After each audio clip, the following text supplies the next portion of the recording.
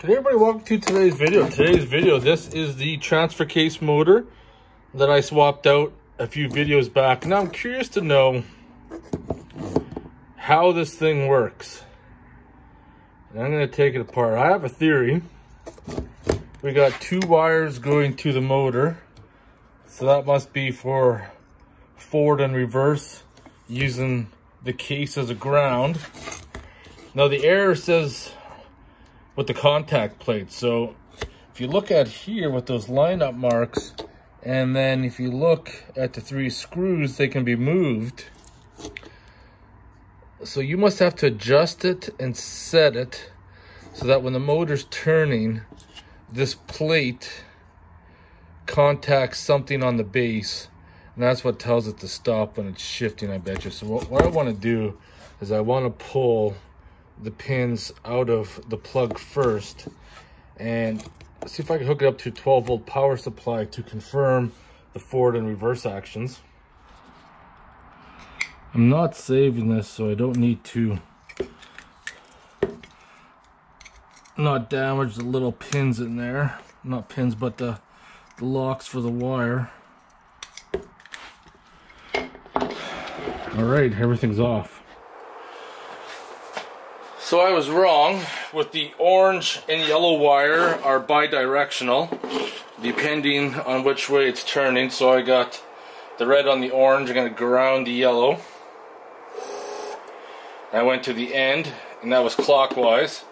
And then I switched this back and touched the ground on the orange. It's going to go counterclockwise. And then we stopped at the end. So the transfer case motor does indeed still work. So now if you look at that and you see how that works.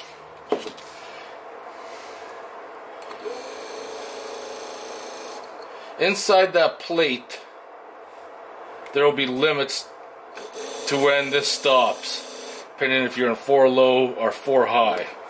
So the short air has to come in this plate. So now, let's just take this apart.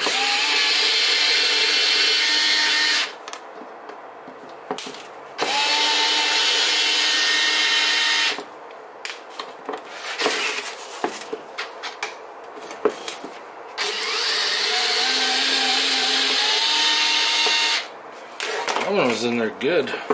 Let's pull this up and have a look.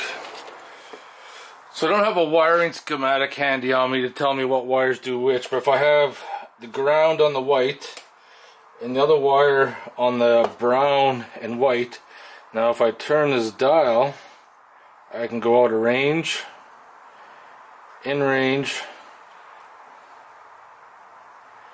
stays in range for quite a while, but then turn it the opposite way, and I'm out. Same with if I go white and the purple, I'm out.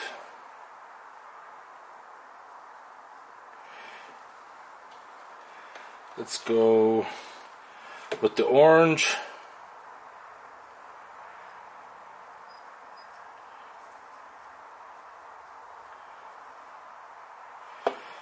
And I'm out. What about the yellow? What does the yellow one do?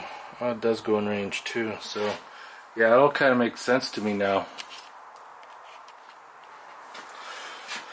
So that confirms why you got the marks there, and then the marks on the case.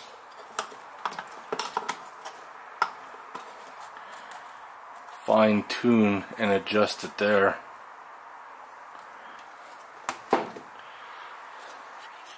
So I guess the real question comes down to, when you get that error and everybody replaces the transfer case motor, has this plastic piece with the limit switches failed, or does it perhaps just need an adjustment? Because with my buddy Dave, it wasn't shifting properly anymore, so gives you questions to ponder, because we verified that the motor does indeed work. I don't have the wiring schematic on me, so I couldn't tell you what exactly each of the other 5 wires are. But I'll leave this for you guys to ponder in the comments below. I'll see you guys in the next one.